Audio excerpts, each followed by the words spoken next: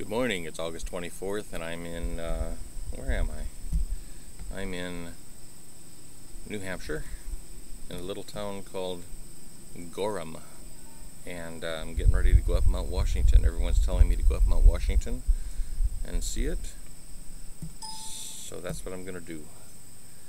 And apparently there's a very scenic ride to a 6,200 foot peak and whatnot, so I'm going to take the ride and take some pictures and see what I can see, and then I'm going to come back down the same road and head more toward the tip of Maine. I still have about 400 miles to go to get to Maine.